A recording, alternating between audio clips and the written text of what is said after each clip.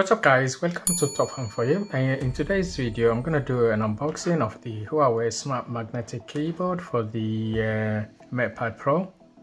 And as you can see, it comes with a nice white box. So at the back you have the some instructions there.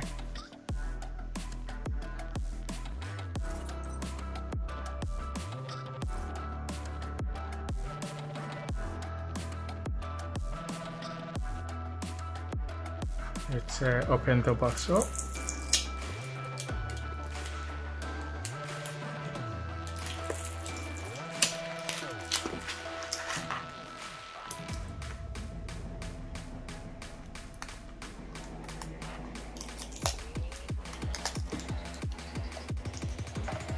Okay, here's the actual keyboard inside the box. There's nothing else.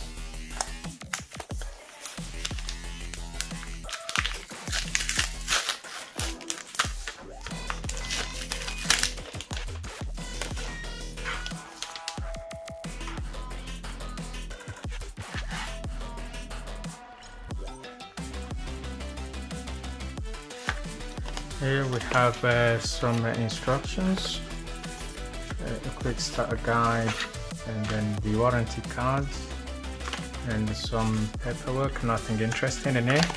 There you go. So here's the actual keyboard itself. It's a nice, it's got a texture of like, it's not leather, but it's hard plastic with some really nice texture in there, as you can see there. Yeah, and at the back, yeah, same all the way around. And as you open the actual case, with the actual keyboard, with the two different angle you could place your tablets. And the keypad is if you look there, it's quite flat. Once it's because to stop the tablet when you close it to press the keys, and that's a quite good, nice feel. The buttons are very well built. Everything is nice. There is no escape button. Other than that, everything else is as it should be on a normal keyboard. And you have the NFC chip there. When you have a Huawei phone, you can use that to connect it to the tablet using the dual screen mode. Yeah, and when you open it up, you got some instructions there. So keyboard shortcut 1+2, it's return or escape, and then 3 and 4 at the same time, and then give you the keyboard navigation. Let's connect the Matepad Pro to the keyboard and link it up. Okay, to pair the keyboard, just at the back, it just stick to it's a magnetic which sticks to the actual tablet at the back. So you just place it, and that's it. Okay, once you dock the tablet into the keypad, you presented it to this on-screen instruction how to connect it. All you need to do, make sure your Bluetooth is switched on the tablet, and all you need to do, just tap on connect and wait for the keypad to connect to the tablet. Okay, once it's connected, you just open a notepad and you can start typing. It's a very nice, very well built, and you have the caps lock, you have the NFC connection buttons there.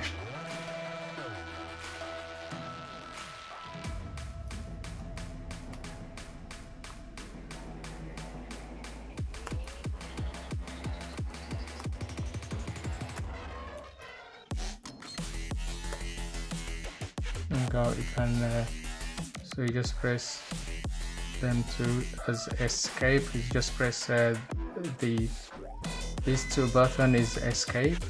Use as escape, that's the shortcut for escape. Once you lift it up, and then it disconnects. So when you fold the tablet at the back like this, so you don't start typing while you're browsing. There you go. So, and when it's closed, you see that camera bump, you make it flat.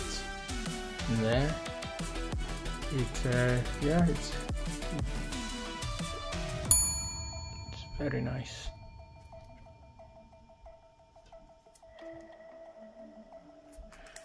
So it's better to when you buy the tablet to get the at the moment here in the UK, when you buy the Matepad Pro, they give you the keyboard free of charge. Otherwise, it will end up costing you about £170 to purchase the keyboard. So that's how thick it is. See.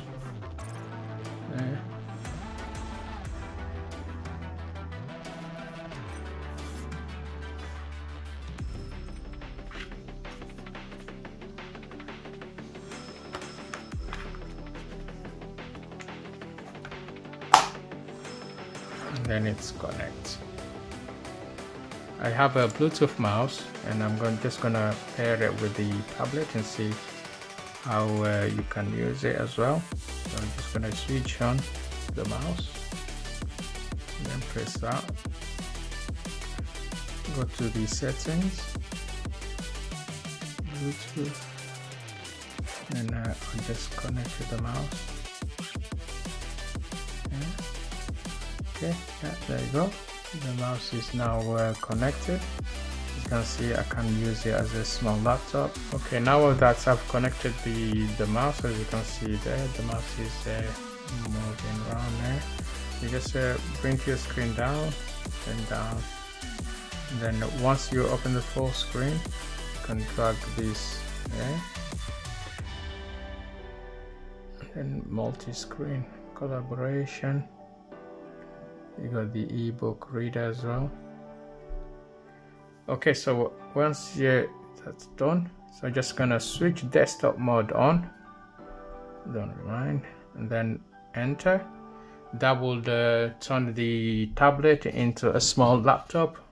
Look how it is there as a laptop. You got your menu. You can just open the start button, and then you can browse the internet. It's very nice, very well. You have all your apps in there, which works very well. And then you can use your mouse. You can open documents. Some apps don't support the desktop mode. Also, all the apps you're using must support the desktop mode. As you can see, it's got all the minimize. You can minimize it, which will put at the bottom, and maximize it as a it's a very well laid out, but it just need more apps, as you can see there. If I want to add an icon to the desktop, I can just right click and then add it to desktop. There you go, and it's there. I can just double click and open, use it as a tablet and with or a laptop, which is quite a good feature to have. So it tick all the boxes with on the Matepad Pro. It's a shame that it doesn't come with Google Play Store, but if most of your apps don't use Google Play Store, and you want to use it as a tablet or a small laptop to travel with, and you'll be fine. Everything will work as it should. And most of the apps, so you just tap on exit desktop mode, which will put you back to your tablet, and you still can use the keyboard and the mouse to scroll around. So as I can see, I've got a Google Play Store on this one. So if you're interested in seeing how you can get Google Play Store on the Matepad Pro, feel free to check my video, and I'll leave a link in the description below. but this one I have updated it to the latest EMUI, but you just need to make sure before you can install Google Play Store, you have to downgrade it to an earlier version, which I've done all the instructions. You can either use HiSuit or download the firmware and do a manual downgrade. Then once you have Google Play Store installed and all the errors have been cleared, you're free to update to the latest one and remove LZ Play and any other apps you don't need. You can uninstall them and Google services will still be working. Okay, that's it from me. If you enjoyed this video, give it a thumbs up and share it with your friends, and don't forget to hit the subscribe button and enable notification for more video. Thank you for watching, stay safe, and I'll see you on the next one.